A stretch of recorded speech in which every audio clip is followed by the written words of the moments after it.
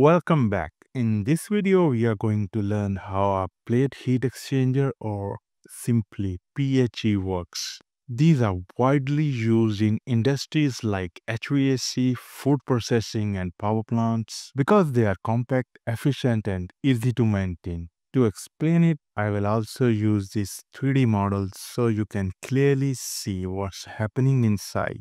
A heat exchanger job is simple: transfer heat from one fluid to another without mixing them. In a PHE, this is done using thin metal plates stacked together.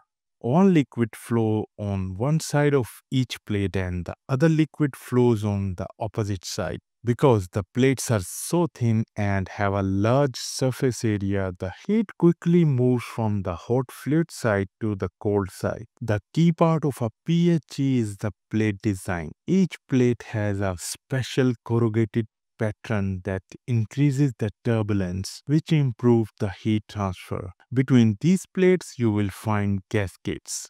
The gaskets are shaped in such a way that they guide the fluid into alternate channels. One channel for the hot fluid and the next channel for the cold fluid, and so on. This gasket sealing is very important. Keeps the two liquids completely separate so they never mix. Only the heat is exchanged. If you look at closely at the 3D model, you can see how gasket layout blocks certain ports and allow the flow in the specific ports. In this model, both hot and cold water enter and exit from the same side of the exchanger. This is very common design in compact. Even though the inlets and outlets are on the same side, the heat exchanger is still highly efficient because each fluid is forced through a carefully designed path across many plates before exiting. Plate heat exchangers are compact and easy to expand by adding more plates, and simple to clean since you can open them and remove the plates. Whenever you need efficient heat transfer in a small footprint,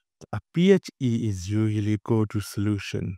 So that's how a plate heat exchanger works. Hot and cold fluids passing through alternating channels separated by gaskets, transferring heat without ever mixing. If you found this explanation helpful, don't forget to like the video and subscribe for the more engaging content. Thanks for watching.